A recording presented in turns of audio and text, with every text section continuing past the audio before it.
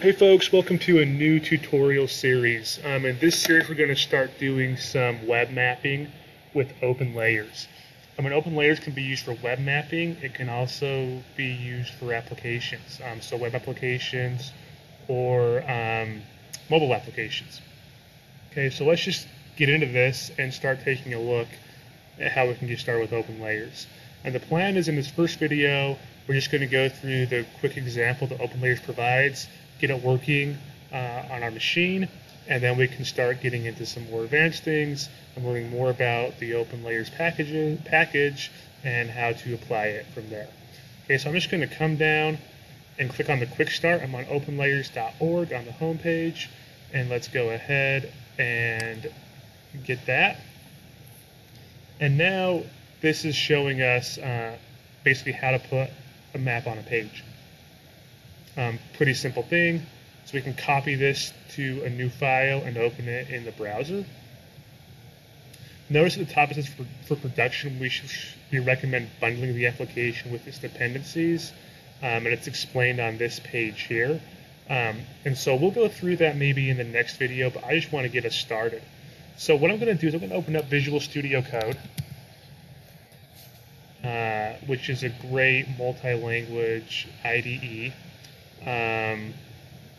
I have something opened here. We're just going to close all this stuff, and we're going to open a new project. So let's open a folder. I'm going to go to where I keep my code. Got some web here, got OpenLayers, and let's just open this example folder. So let's select that folder. I was messing around with this earlier, so I'm just going to delete some of this stuff.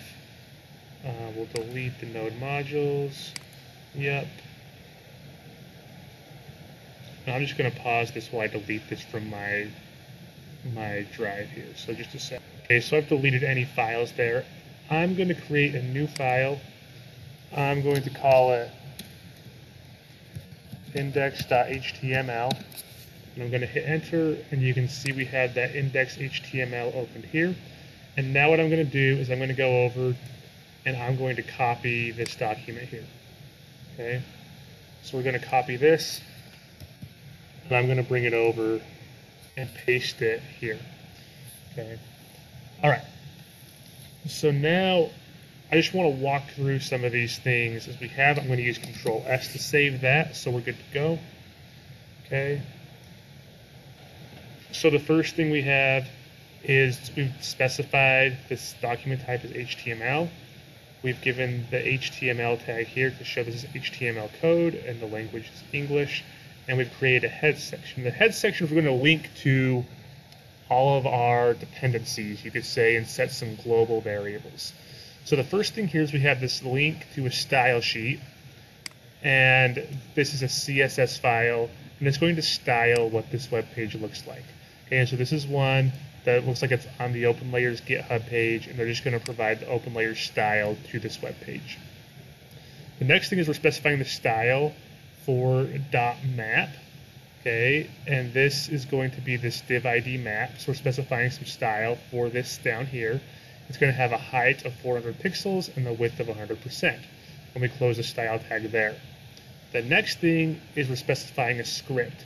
And this is a script to OpenLayers JavaScript. So this is the OpenLayers library.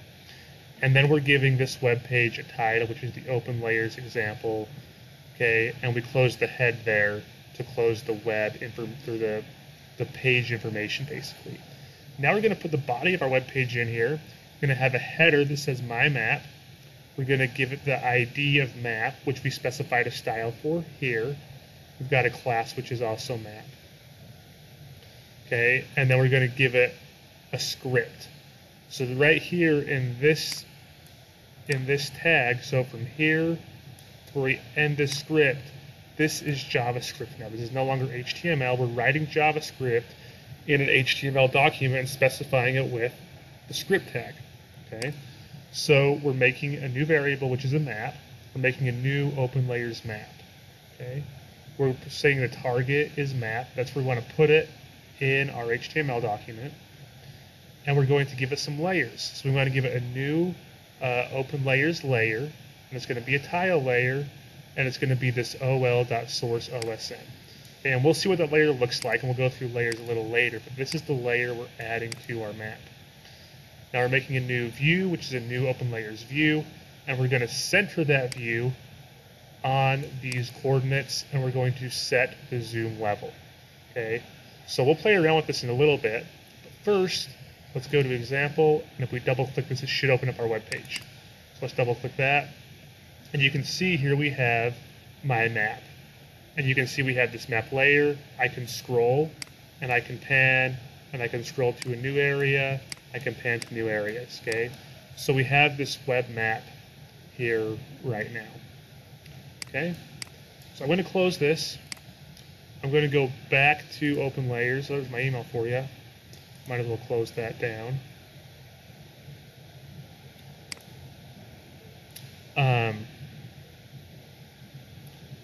And let's just make some changes. So let's change the header. Let's call this now example OpenLayers map. Okay. We can come over here to make this height. Let's make it 500 pixels so it's a little less rectangular.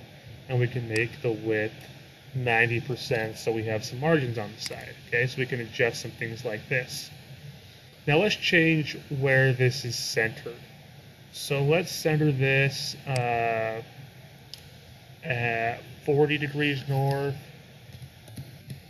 and let's make this 110 degrees west, which is negative 110.0. Okay, and let's put our zoom level to 10. And let's see where that puts us. Okay, so we can do that. So let's go ahead and save this, Control S, go back here, and we'll open this up. And something I did messed things up, so let's go see if we can figure that out real quick. Let's come back over. It could be this. Let's just try 40 and 110. And let's put this to like 5. And let's try to run that now. I'm going to put this back to 100%. Just in case the width is messing things up. So let's save that, and let's go back to our file, and let's run it, and double click on it to open it. And we still have some problems. Okay, so let's just run back, and I'm going to undo what I've done. We're back to what we started with. Let's Control S, save that, and now let's see if this example works. Okay, so that example works now, and it may have been I made that too tall. Okay, so that's working. Let's see if we can get this to change. So we'll change the zoom level. Let's change this to like 6. And let's save that, and let's see if that works. Go back to our example and open this up. Okay, so you can see it's zoomed in closer now. Okay, so let's close that, and now let's go back. I thought I closed my email.